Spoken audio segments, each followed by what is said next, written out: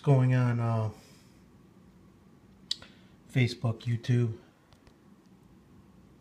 Here's a pretty cool 1783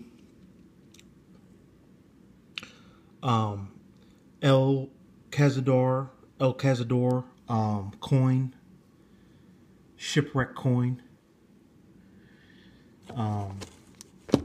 Sorry for the, there's the back. This one was priced for $295.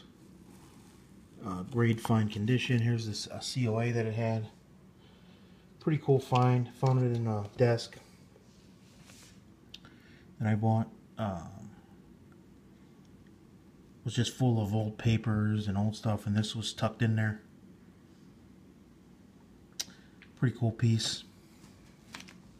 This is a shipwreck that they found.